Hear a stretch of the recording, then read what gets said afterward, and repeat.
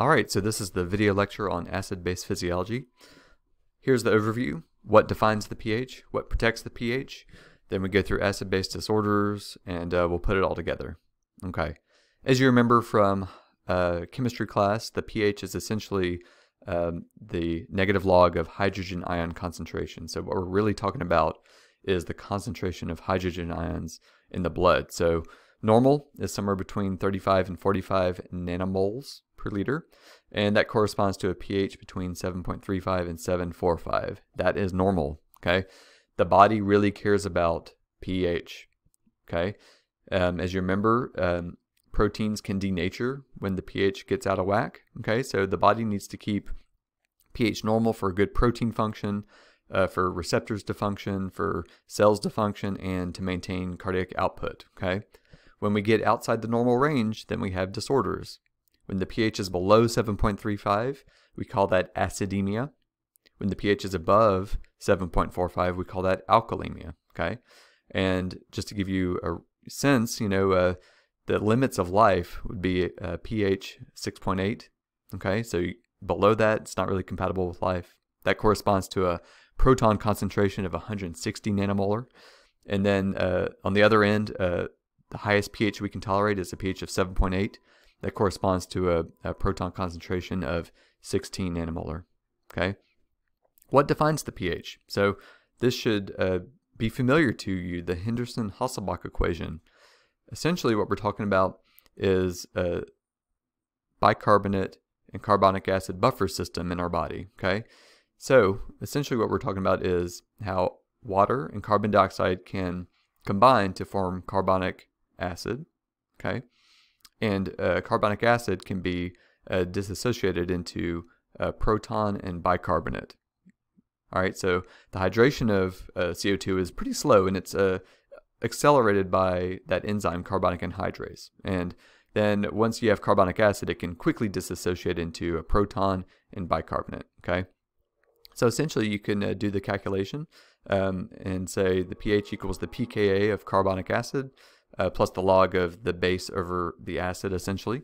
And so the base is the concentration of bicarbonate in our plasma, and then the acid portion is what's the partial pressure of CO2, and then 0.03 is how much of that is ionized or dissolved in solution, rather at physiologic temperature. And that's about 0.03. So once you do the math, right, you say, oh, well, the pKa of carbonic acid is 6.1. The normal bicarbonate concentration is 24 milliequivalents per liter. Normal partial pressure of CO2 in our plasma is 40 millimeters of mercury. And so how much of that is actually dissolved at physiologic temperature? It's 0.03 is the fudge factor there. So this component ends up being a quantity of 1.3. And so when you add 6.1 and 1.3, that gives you the normal pH. So these are the things that factor into the pH. Okay, it's important to keep in mind these quantities and the Henderson-Hasselbalch equation as we move on throughout this series. Okay, so why do we protect the pH? Well, I've mentioned how proteins can denature, cells can dysfunction, and the heart certainly can go into dysfunction outside of a normal pH. But here's really what's happening on a day-to-day basis. From the metabolism of fats and sugars.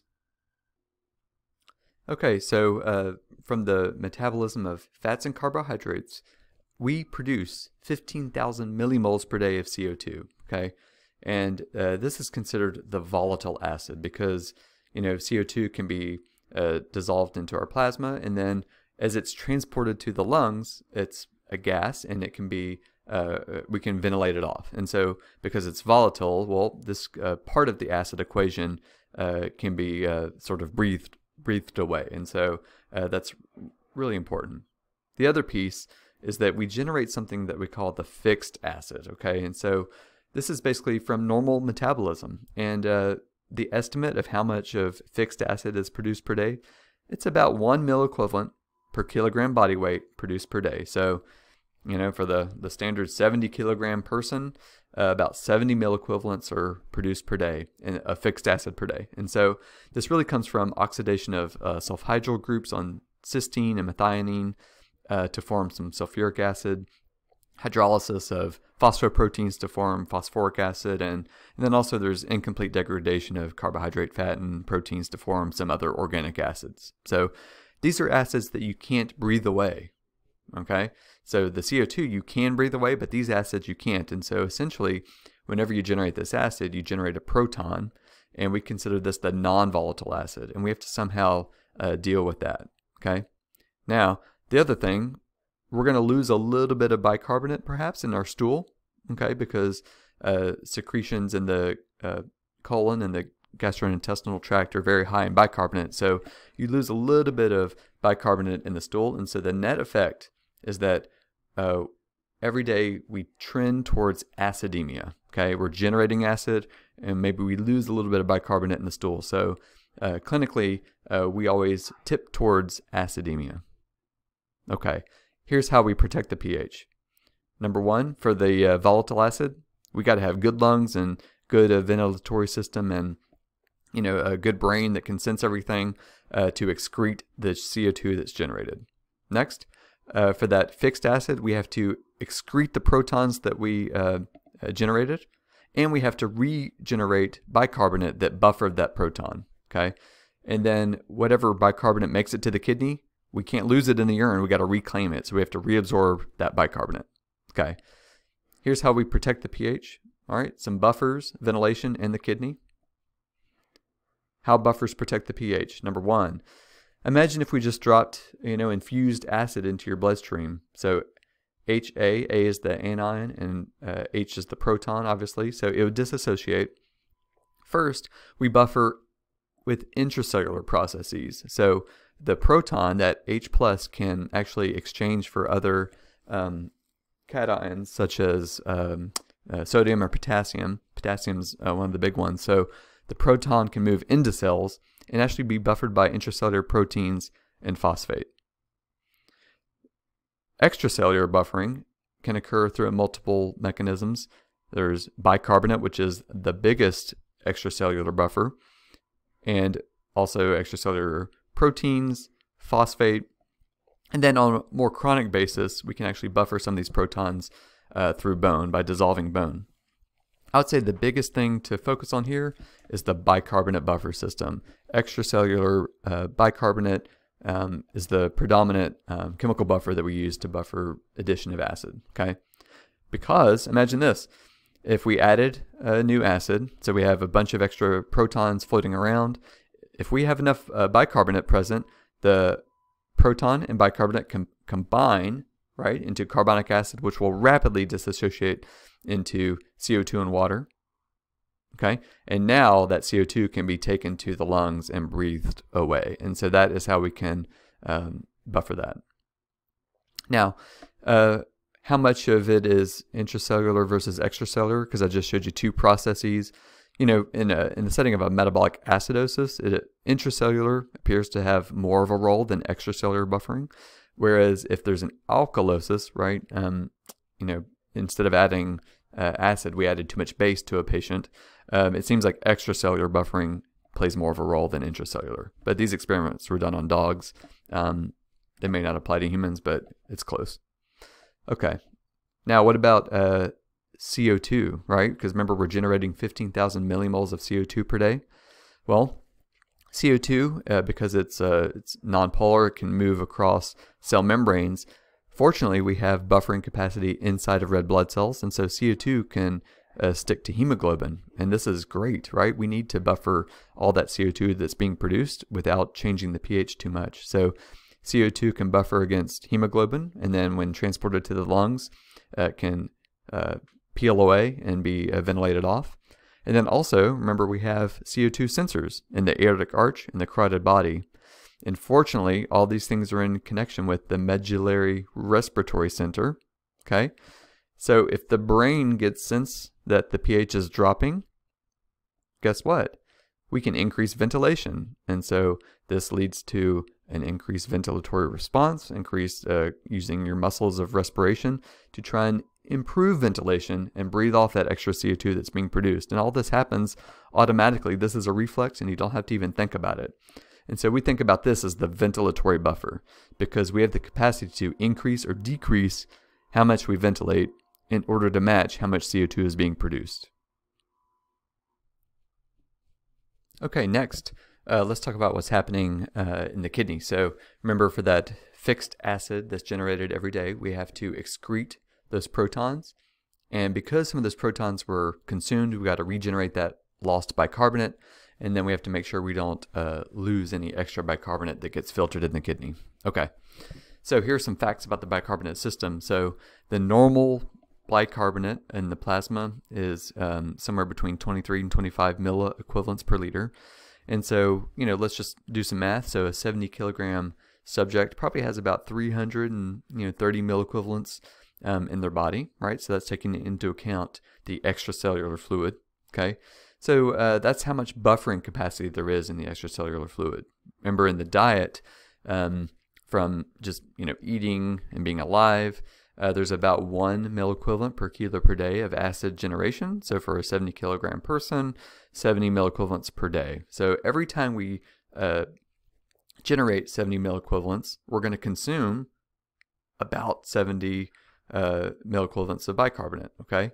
Every time we do that, essentially we're going to generate CO2 and water, but that consumed bicarbonate needs to be replenished, because we're basically, we're like taking a bite out of our systemic bicarbonate every day just by being alive. And if we had no way to replenish that consumed bicarbonate, we eventually get, acidemic. And just to jump ahead a little bit, that's why people with kidney disease, with kidneys that don't work, that's why they develop acidosis, okay? Because they can't regenerate that bicarbonate that's consumed every day, okay? So that's number one, that consumed bicarbonate has to be replenished some way. And then also, bicarbonate gets filtered in the kidney, and we have to reabsorb that, otherwise it gets lost in the urine, okay? So in the proximal tubule, the vast majority of filtered bicarbonate gets absorbed there, nearly 90%, and then just a little bit of it gets reabsorbed in the distal segments. Okay, so this is a recap of what we covered in the tubular reabsorption series of lectures and videos. So just to recap, filtered bicarbonate. So here's the tubular lumen, and here's the basolateral surface of the tubule with the peritubular capillary on the side. Remember, filtered bicarbonate gets reabsorbed thanks to this sodium proton counter transporter or antiporter, where a proton is pumped out, combines with bicarbonate, and fortunately, because there's carbonic anhydrase stuck to it's called the brush border, right, the tubular lumen surface of the cell, okay, so it will convert carbonic anhydrase into CO2 and water.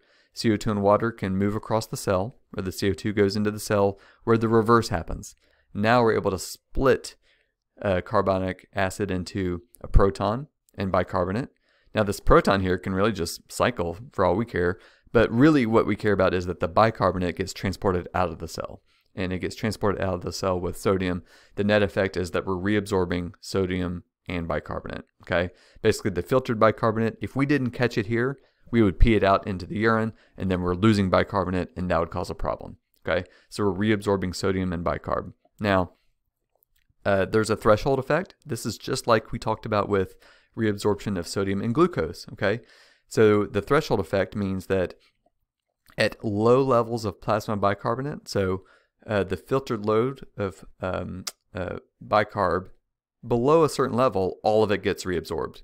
That's what we're looking at here. So when the plasma bicarbonate is, let's say 16, we're going to filter a lot of it, but we're going to reabsorb all of it, okay? Now, I like to think of this, maybe the analogy is like the substance in a cup model. As we start to fill the cup, we're going to hold all of it. Fill the cup, we're going to hold all of it. Fill the cup, we're going to hold all of it. Okay, but look at what's happening. Eventually, we hit a threshold, and the threshold seems to exist around 26, okay? So when the plasma bicarbonate concentration hits 26 and goes higher, well, now we start to spill over the edge of the cup, and what I mean is we start to excrete some of that filtered bicarbonate. So when the filtered load gets above 26 millimolar, we're going to start to excrete it. So we can only reabsorb maybe up to that amount. And so this is sort of a protection.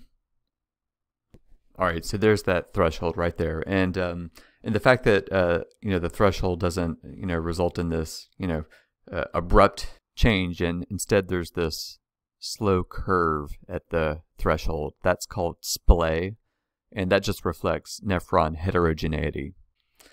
What about factors that would stimulate, right, would sort of press the gas on proximal tubular bicarbonate reabsorption? Number one, fluid depletion or volume depletion, and I'm kind of putting volume and chloride depletion side by side. Sometimes they can be separated, but typically if you're fluid depleted or low in sodium and chloride, the proximal tubule will want to reabsorb as much solute as possible, and if chloride's not available as the anion, then it's going to reclaim all the bicarbonate it possibly can, because the body would basically want to support extracellular fluid volume at the expense of the pH. So maybe in this setting, the body's willing to say, you know what, I'm willing to reabsorb more bicarbonate than I really need, even if it causes an alkalosis, because I got to support our volume status. I got to support our blood pressure and prevent cardiovascular collapse. So the kidney's willing to sort of cause one problem to prevent an even worse problem. Okay, so we're willing to reabsorb more bicarbonate just because it's the solute that's available if there's not enough chloride. Okay. Also, hypokalemia can stimulate proximal bicarbonate reabsorption. And if you think about it, let me just flip back real quick. Hypokalemia, so low potassium out here. Imagine that. So potassium and protons will exchange for one another, okay? And so if there's hypokalemia, potassium that lives inside cells will exchange out of the cell, and more protons will come into the cell. And so if we're loading the cell with more protons, we're actually providing more substrate for this process to occur. And so it's kind of an unintended consequence. In order to prop up extracellular potassium, we pump protons into the cell, and that will drive this whole process, and it can actually stimulate proximal bicarbonate reabsorption. So that's sort of an unintended consequence. And also hypercapnia, so retaining CO2, because remember, proximal bicarbonate reabsorption needs intracellular CO2. So if there's more CO2 in the plasma, that can also move across cell membranes, and that would stimulate that whole process. Also acidosis, which kind of makes sense. I want you to conceptualize that in the setting of a metabolic acidosis, you would want to reabsorb more bicarbonate to counteract and sort of neutralize that process, and so acidosis will stimulate it. Okay. One of the common ways to cause chloride depletion, or even to cause volume depletion, is by using diuretics. So the loop diuretics or thiazide diuretics that we've mentioned in other video series, those can cause these problems, any of these problems actually, hypokalemia, chloride depletion, or volume depletion, and those are the things that stimulate proximal bicarbonate reabsorption. Now, what are the things that suppress bicarbonate reabsorption?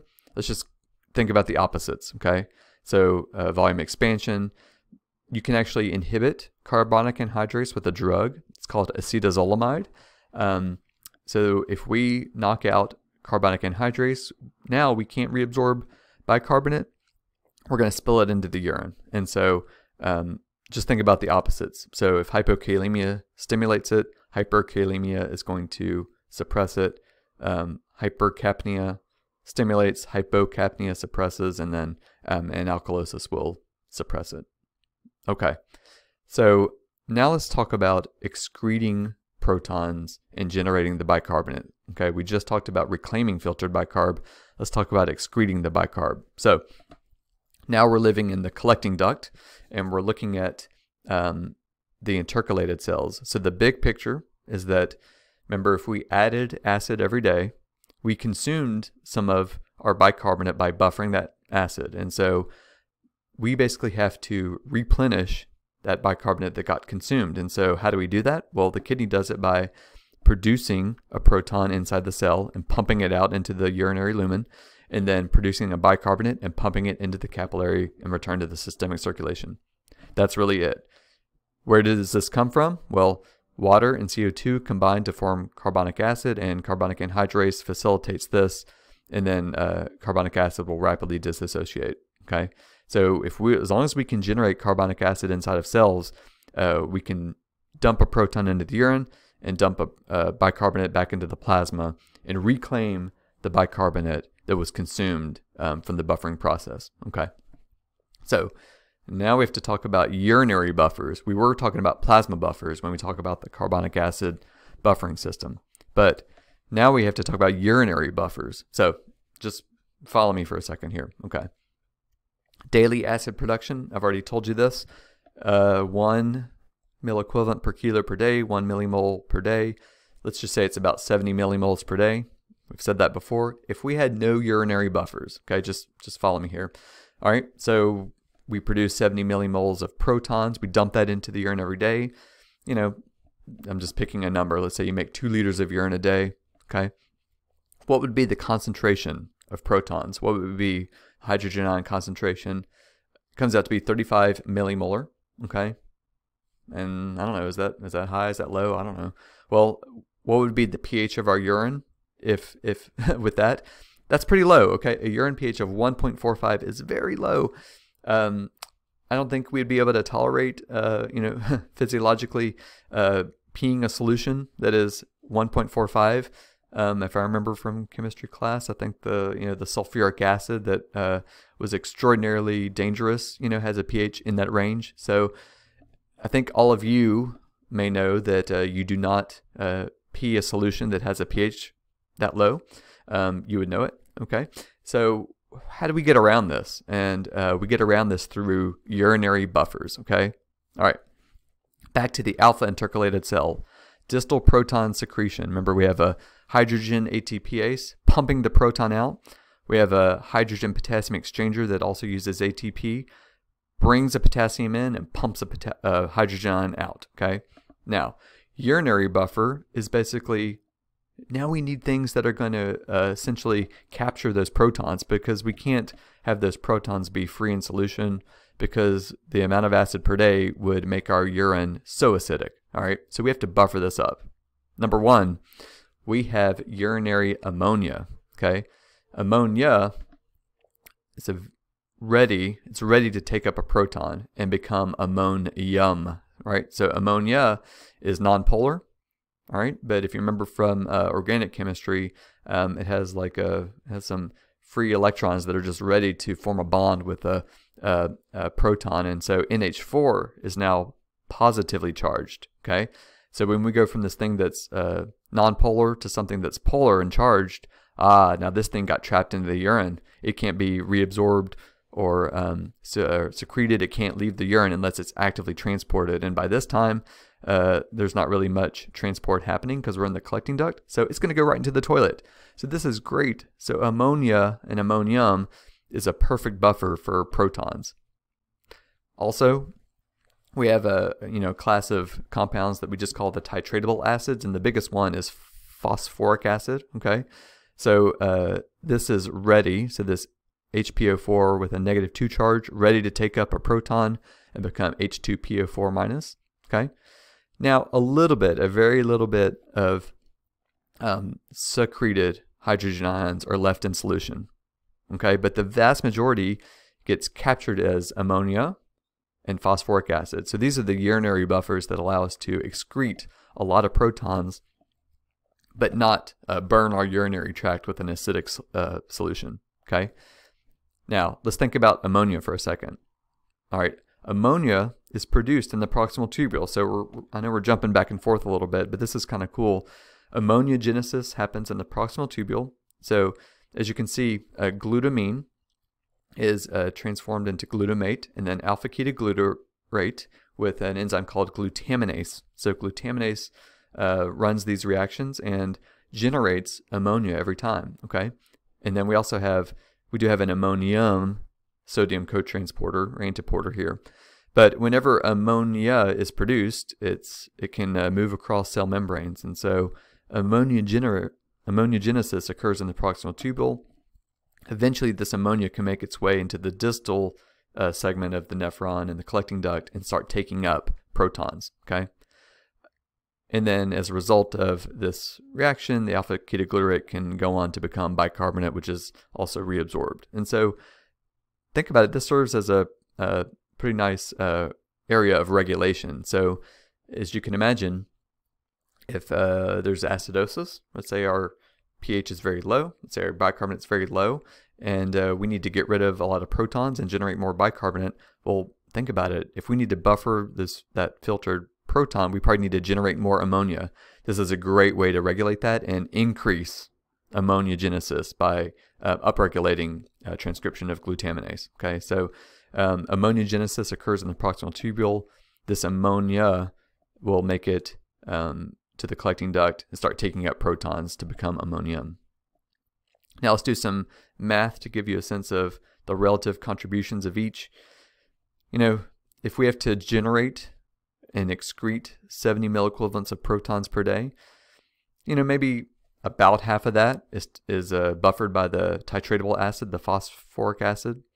Maybe about the other half is taken up by ammonium and buffered by ammonium. Maybe there's a little bit of filtered bicarbonate that makes it to the collecting duct, and you know that filtered bicarbonate is going to combine with what little bit of protons are there and generate some CO2 and water. And the amount of free hydrogen ion in the urine is very negligible. It's extraordinarily low.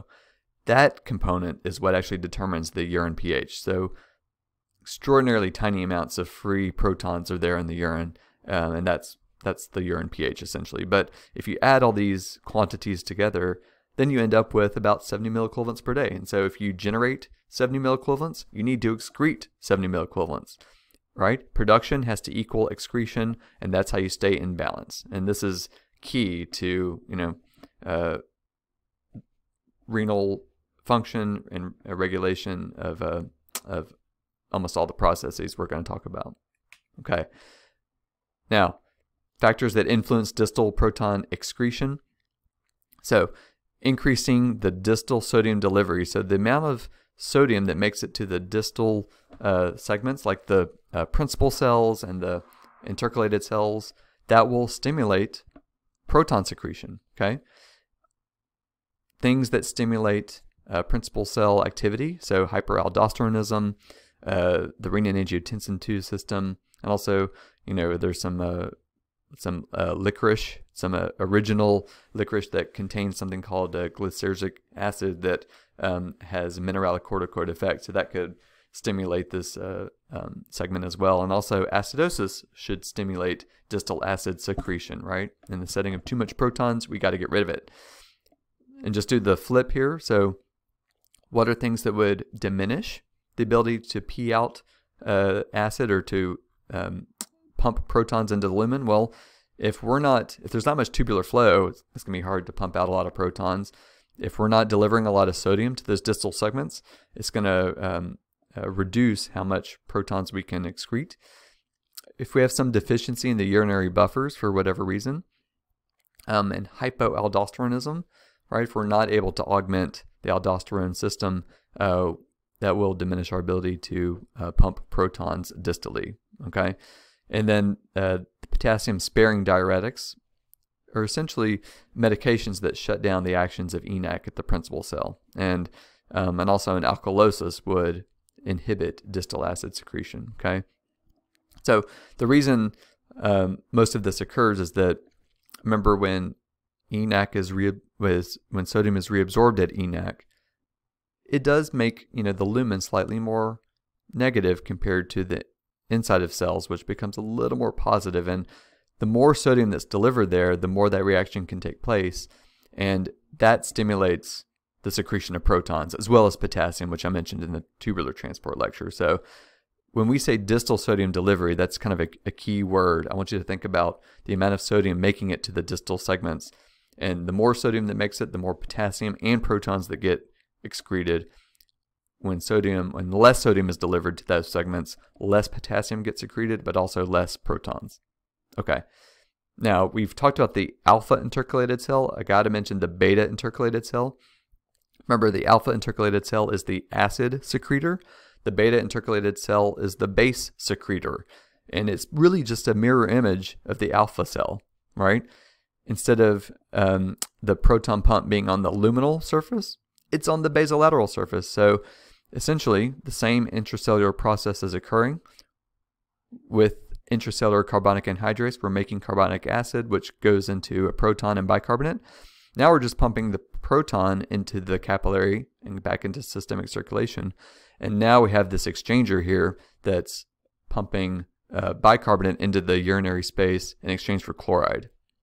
So this chloride bicarbonate exchanger allows us to get rid of excess bicarbonate should that occur. Okay, so we do have beta intercalated cells to sort of handle the flip side. If we happen to have too much buffer, too much base, too much bicarbonate in our blood, we can always pump it out this way. Okay, so the alpha intercalated cell is how we get rid of protons. The beta intercalated cell is how we get rid of base. So I remember AA and the B and the B. Okay, excellent.